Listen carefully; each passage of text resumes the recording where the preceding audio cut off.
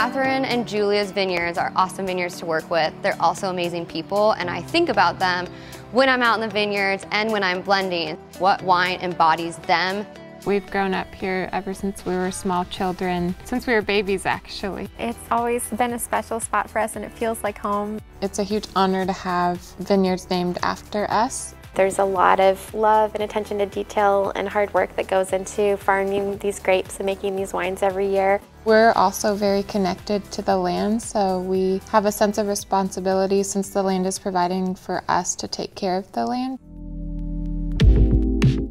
Not only are we a family-owned winery, we're also 100% estate-grown and estate-bottled fruit. Santa Maria is so great for Pinot Noir and Chardonnay because of the climate. We want a long ripening season and long hang time to get those full flavors. We're in this valley that opens up to the coast, brings in the fog, so we have this cooling effect from the fog and wind. Catherine's vineyard just brings so much. When I'm thinking about the blend and tasting barrels, I'm thinking tropical notes, and we want that citrus, we want the acid, we want the texture, and what Santa Maria really does bring is texture. Julia's vineyard's been amazing to work with. I've worked with Pinot Noir from Santa Maria Valley for 10 years. I've always witnessed this spice that this Pinot Noir has, and those different clones in different areas in the vineyard bring those different spices or darker fruit. We love it.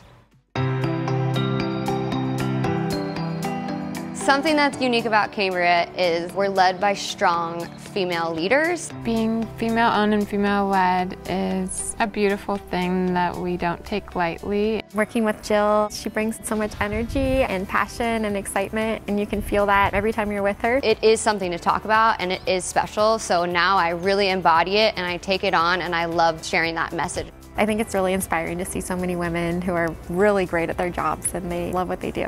I love being here. I feel so welcome into the family. I'm Jill Russell, head winemaker at Cambria Estate. Can I say I want to be here the next 20 years? Yeah.